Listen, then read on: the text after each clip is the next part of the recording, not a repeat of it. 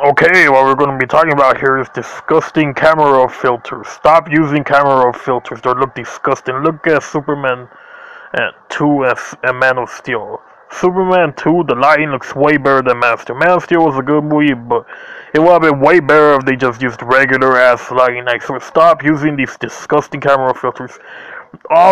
A bunch of movies today use this disgusting camera filters. The most disgusting camera filters are the yellow looking type ones.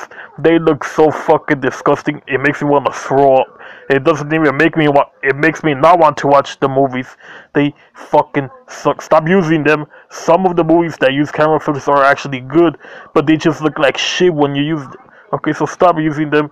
And now look at these good color not color filters. Look at that. Look at that. That looks so good. That looks so good compared to the other fucking ones. So good. Look at the color. Look at all that color. Look at all that shit. Like seriously.